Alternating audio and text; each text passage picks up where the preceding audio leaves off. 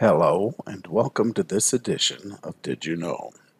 This quarter, I'd like to show you how to format the player names in the player team grid, but also in your reports so that you can get the results that you want from your software. There are three areas that you can modify the player name format. The default is under Help, Maintenance, and Program Defaults. On the Event Setup Defaults tab, in the Name Format drop-down list, you have four different formats that you can select from. By default, we are in last, first in mixed case.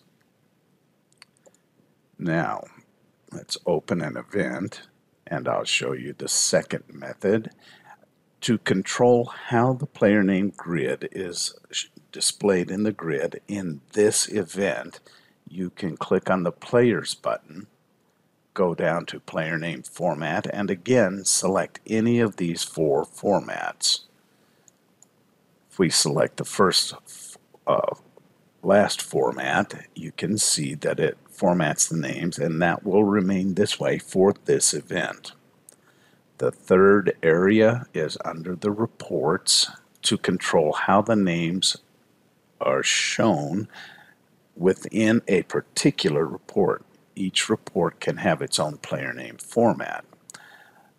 If you click on Reports and Reports again, let's say we want to modify a starting report, we'll go into Designer Starting Reports and we'll select the report we want to modify, such as shotgun pairings. Now in the shotgun pairings, let's say that we wanted to have it last, first in all caps. From the report properties screen, we will select the name format for reports and we'll set it to last, first, all caps. And when the print preview is done, you can see that that format is being used in the report. And that's basically it for how to format names. If you have any other questions, please contact us.